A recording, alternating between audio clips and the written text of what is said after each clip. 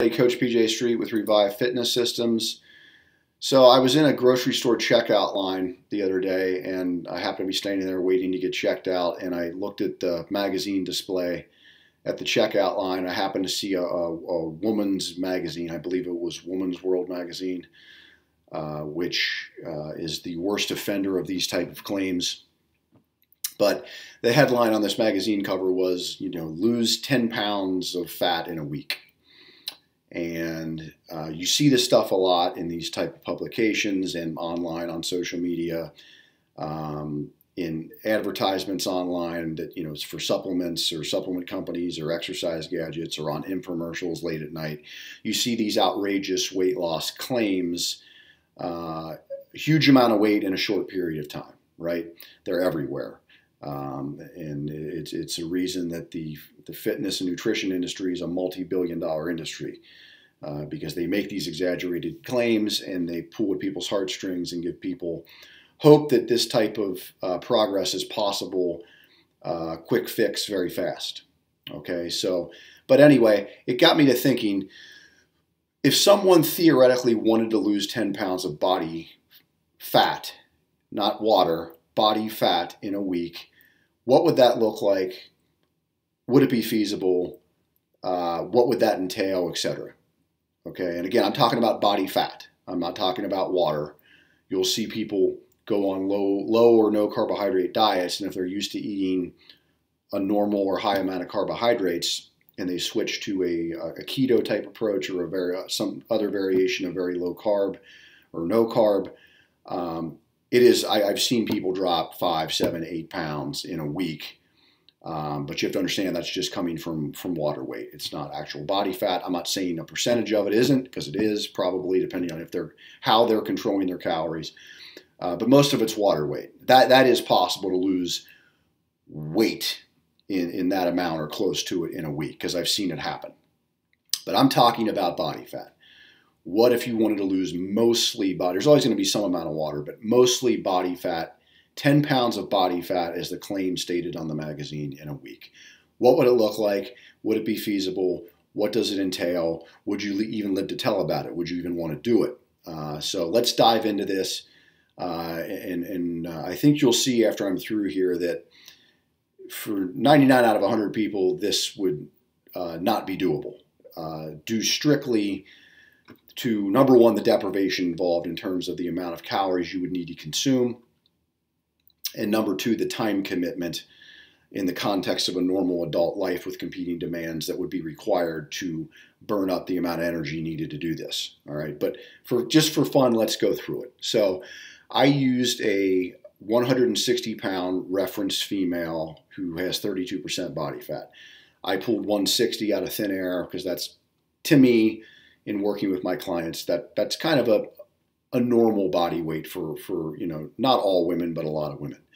And 32% body fat, that's factually been shown to be about the 50th percentile, where a lot of women fall, kind of a normal body fat percentage for a female. So 160 pounds, 32% body fat. Their activity level, this reference person, they're somewhat active. They're doing normal tasks of living. They aren't sitting on the couch all day. They're going to work. They're in and out of the car. They're doing errands and chores. They're playing with their kids, etc. And they're also making it to the gym for 1 to 3 light to moderate workouts per week. And I think this is also very typical of your normal adult, right? This type of activity level. Not a hardcore athlete, not doing 2-a-day workouts, not training 3 or 4 hours a day, a couple times a week at the gym, and just normally active doing task of living. Okay, so with those two things factored, scale weight, body composition, and activity level, I use the Catchment-Cardell equation to figure out this person's weight maintenance calorie level. Okay, that's just what they would need for input to match output and maintain basically a stable body weight of 160. And that came out to be a little under 1,900 calories at 1866. Okay, so that's the background work there. Now, if this person wanted to go from 160 to 150 in a week of the majority of it being body fat, This would require a 35,000 calorie deficit below this person's weight maintenance calorie levels, okay, over the course of 7 days. That's 10 pounds of fat. 3,500 calories in a pound, and multiply by 10, you get 35,000. They would have to eliminate and create this type of deficit over 7 days, all right?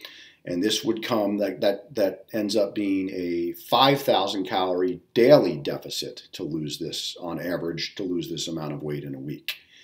I shouldn't say weight, body fat, okay?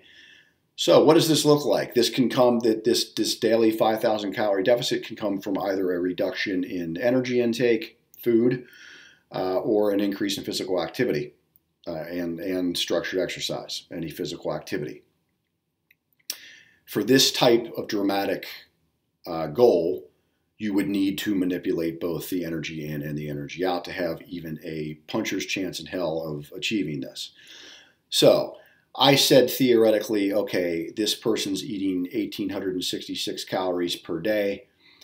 Let's shave 1,000 calories off their daily intake, right? Which is actually over 50%. We're cutting their nutritional intake in half, or a little bit more than in half. So we're taking them down to under 900 calories per day, which is an insane calorie deficit. If I do a little bit of quick math here, 866 divided by 160, this person would be eating about 5.5 calories per pound of body weight. Let me put that in perspective.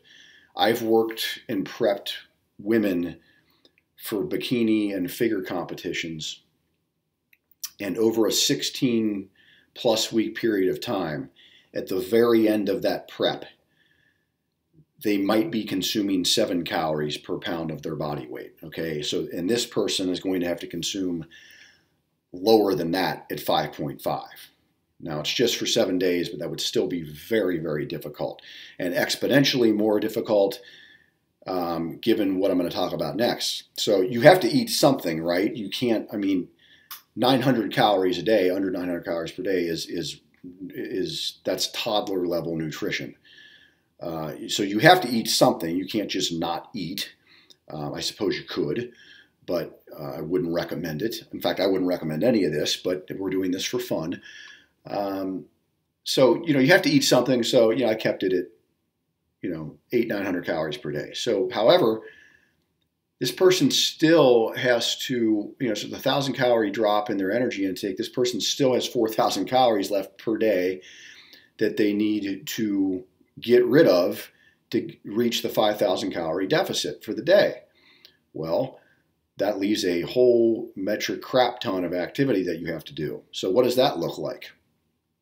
Well, I went to exrx.net. It's an exercise physiology website with a lot of cool calculators, and they have an energy expenditure calculator for various activities and various intensities. So I just chose something typical that most people, moderately fit could probably do, at least for 20 or 30 minutes, not what I'm going to talk about, but a 160-pound woman who jogs at 5 miles per hour, that's a 12-minute mile, that 160-pound female will burn 10 calories per minute, okay?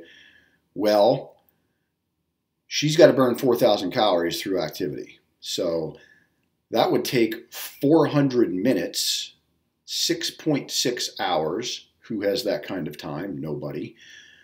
To chew up 4,000 additional calories while only eating under 900. Okay, so I think this becomes slap you in the face apparent that trying to lose 10 pounds of actual body fat, not water, in a week is a ridiculous claim that maybe 1 in 10,000 people could pull off with this type of caloric deprivation, under 900 calories per day, and nearly 7 hours a day of exercise. You would basically not be able to live the rest of your life. No work, no taking care of your family, no tasks, no chores, no nothing, because you would be on a treadmill or outside on the pavement for your most of your waking hours, okay? Or figuring out preparing your food for your 900 calorie a day diet to somehow try to eat foods that are satiating enough to subsist on 900 calories per day. It's not practical. It's not feasible. Bottom line is, when you see these type of claims, don't just take it with a grain of salt. I mean, pour out the whole salt shaker. It's not possible. Sustainable, maintainable methods, losing weight slow and steady at a rate of somewhere between, depending on where you're starting from, how much body fat you have, losing weight at a rate of about 0.5% to 1% of your starting body weight per week will require a modest calorie deficit, not cutting your normal intake by 50%. A modest 500 calorie deficit would do that. So for instance, this person, if they wanted to lose weight more sustainably and their maintenance level was 1866, they could drop down to maybe 1400 and lose weight at 0.5% per week, or maybe a little bit more, just fine, without starving themselves to death. And it would be sustainable to do that. Okay, so good weight loss would be in that range, 0.5% to 1% per week. If you're starting out heavier, probably closer to 1% for a while. Starting out lighter at a lower body fat, closer to 0.5%. That's more realistic, not 10 pounds as you see in a week. Okay, so that wraps it up. I hope this was educational. And if you ever need anything, please drop me a comment or contact me. You can find me at PJ Street all over social media. Send me a DM, send me an email if I can ever help you with any of your fitness and nutrition needs. Thanks.